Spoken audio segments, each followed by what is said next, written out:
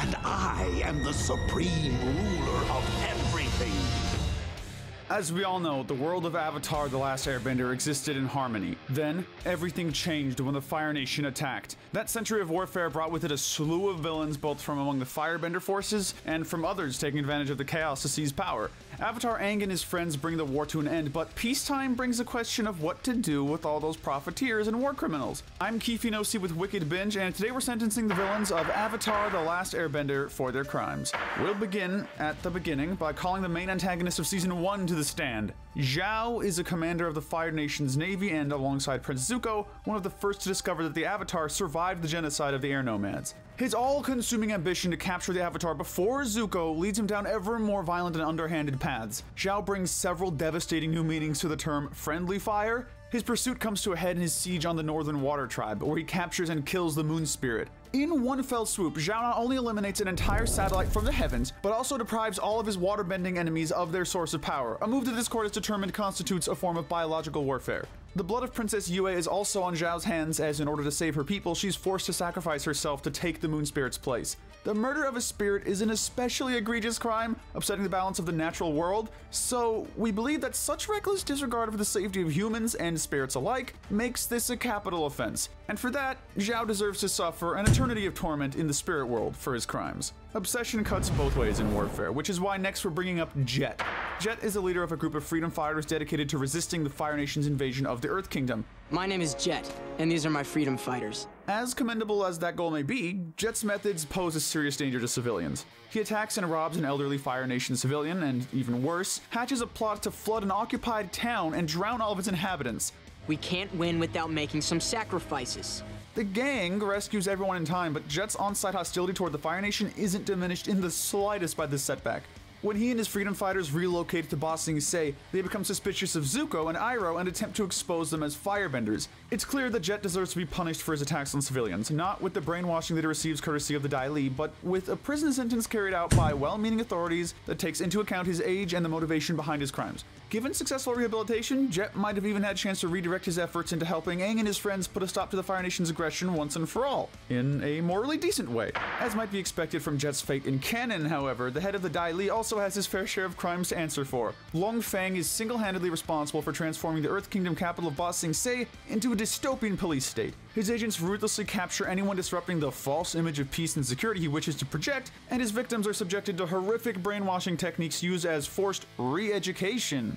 Ba Sing Se remains a peaceful, orderly utopia. When his actions are exposed to King Kui, Long Feng compounds his guilt by attempting to hide the evidence of his wrongdoings, and even of the Fire Nation invasion he'd been seeking to keep from becoming public knowledge. When Princess Azula infiltrates the palace, Long Feng foolishly conspires with her to overthrow the king. His crimes against the state and against the people he'd sworn to serve demand a harsh sentence. Long Feng deserves a life sentence in prison, far away from the capital and the influence of his Dai Li minions. There is justice in Ba Sing Se. Let's ensure that Long Feng gets that message. Now, this court is aware that the Fire Nation's prison system is really no better, which is something to keep in mind when we discuss Hama.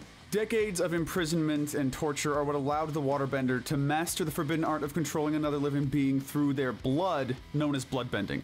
Every full moon, Hama uses this power to exact revenge on the people of the Fire Nation, forcing them to follow her commands and trap themselves inside a prison of her own making beneath a nearby mountain. Hama's mastery of bloodbending renders her an immediate danger to those around her and has already been shown to make it impossible to imprison her by conventional methods. Thus, we believe that she should have her bending removed and also receive a life sentence for her actions. At her age, she won't be serving a sentence for very long, but we see little to no chance for rehabilitation here. When you've gone as far into horror movie territory as Hama clearly has, that option is off the table. We return now to the ranks of the Fire Nation forces to consider a less sinister, but no less deadly, pair of criminals. Mei and Tai Li stand accused of aiding Princess Azula in her pursuit of the Avatar and her infiltration of the Earth Kingdom. Both have assaulted the gang and those supporting them on multiple occasions, including a group of Kyoshi warriors whose identities they then steal as a means of gaining entry into the Imperial Palace of Ba Sing Se. We are the Earth King's humble servants.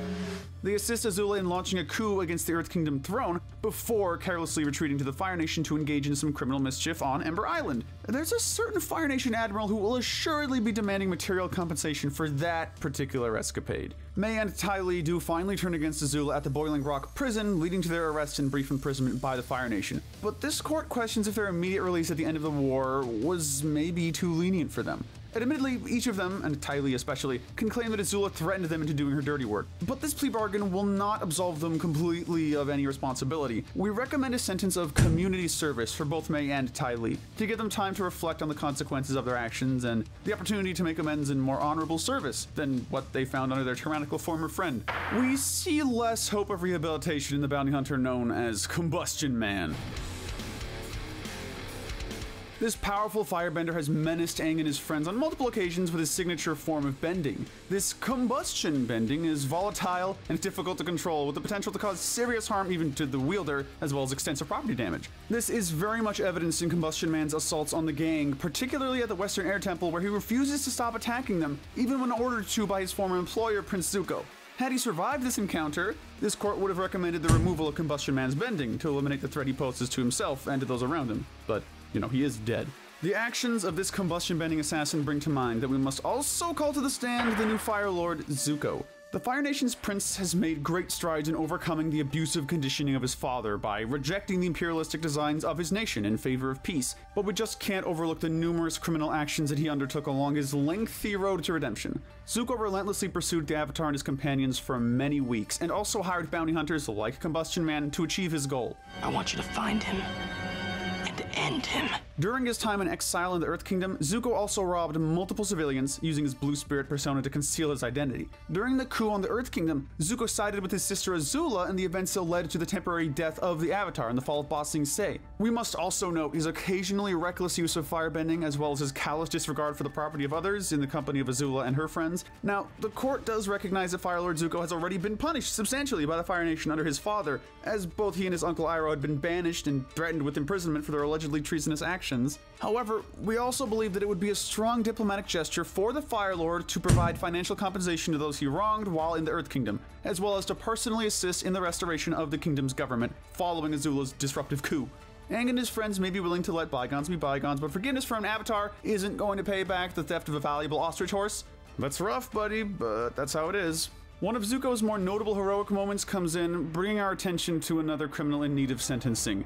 Yon-Ra, a previous commander of the Fire Nation's Southern Raiders, has had a simple but devastating impact on the lives of two of the Avatar's closest friends. Fire Lord Azulon had ordered the systematic eradication of all the waterbenders in the Southern Water Tribe, and Yon-Ra's Southern Raiders were at the forefront of this initiative. He personally murdered Katara and Sokka's mother, who gave her life to protect her daughter from facing death at the hands of the Fire Nation. It's me. Take me as your prisoner. Several years later, Katara tracks down Yon-Ra and confronts him over his action, only to find the sad old man living in a miserable retirement. Katara ultimately decides that Yon-Ra is too pathetic to kill, and that she can find the closure she's looking for without resorting to murder. This court finds that this once merciless commander is already suffering considerably under the thumb of his demanding mother, and so we can think of no more suitable punishment for Yon-Ra than a life sentence under house arrest. There are times like this when nothing the legal system can concoct could ever be as damning as a dysfunctional family.